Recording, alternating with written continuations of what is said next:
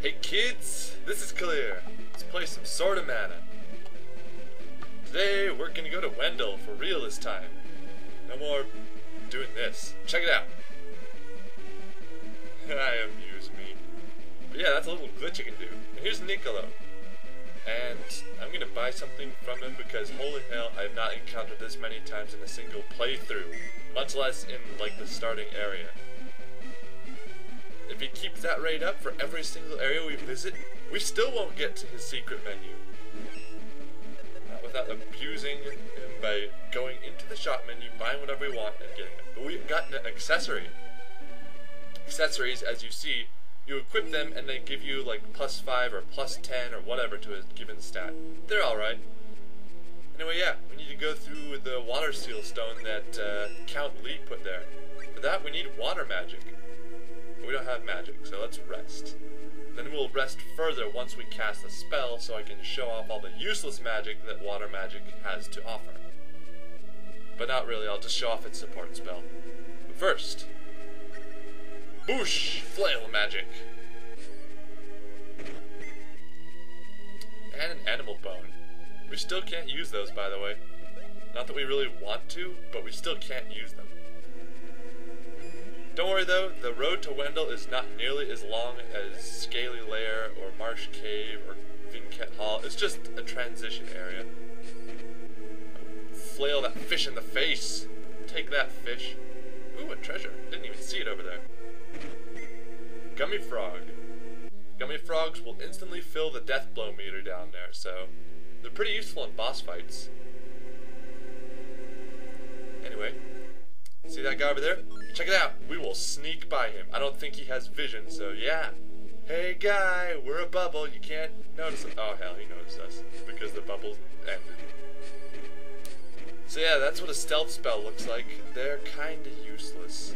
But let's level up, because we got a level. One more level in Sage type, and I think we're good. We can go back to monk levels now. Get out of the way, fish. I have a box. It has Manos bronze in it. There is a reason for getting things like oak and bronze, and we will get to that in the text part of this update. The screenshot part. Hey there, Hansel. Just go ahead and glide across reality. We don't care. We made it to the coast. The coast has tides. You see that treasure out there? We're gonna need the tide to change before we can get it. And frankly, I don't care enough to actually do that. I mean, maybe we'd get like, I don't know. I don't think there's anything really worth the effort out there. Maybe a marble, which is a material of some kind we could get later. Maybe we can go back and get it. Let's. Can we go that way? No? Forget it. Forget it.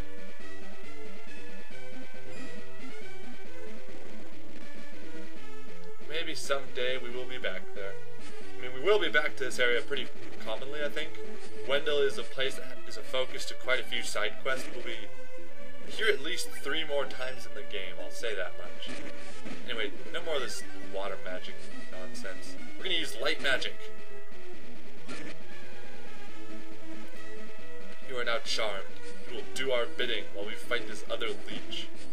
Leeches that live on land. But they're like aquatic enemies, so I don't know. I'm ignoring them. Here's another cannon. I don't know if there's another geode in the area. I don't think there is. It would shine on the ground if there was. But I don't see one, so whatever. Let's just go to the actual town of Wendell. It's just up north of here. Oh no, a duck! Let's have flail-based combat, sir. Magic-based combat, which is terrible because you apparently resist the hell out of light magic. And it's not like resistances in Pokemon where you do half damage, but even if you're using a strong attack of one type and they're resistant to it but have low defense, you still do good. Now you do like 1 damage. But anyway, we made it to Wendell.